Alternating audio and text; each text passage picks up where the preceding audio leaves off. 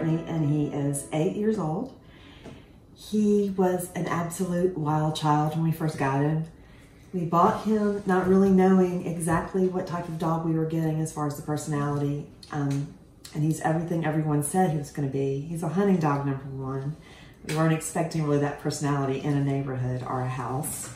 And he was just a wild man. Could not outrun the dog, ran down highways after him in traffic, everything you can imagine. We finally got to the point where by the time that we had found training, he wasn't potty trained, 7 months into it.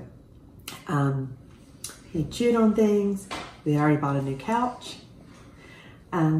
He was all over the place. We had gotten to the point where friends didn't want to come over because he was so wild. Sweet, sweet, sweet, fun dog. Now, not a bad thing about him, but wild and kind of known to be wild. A friend of ours told us about Off Leash. She was living in Dallas and had trained her dog. And she was over with her dog one day and said, you gotta do this, you gotta do it, you gotta do it, you gotta do it, or you're gonna go insane with this dog. And so we called, really didn't have very high expectations, particularly in 2 weeks. Didn't think it was possible to possibly get a dog trained that quickly.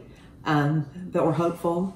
Sent Max with Justin, and in days I'm starting to get these videos and photos of like the perfect dog.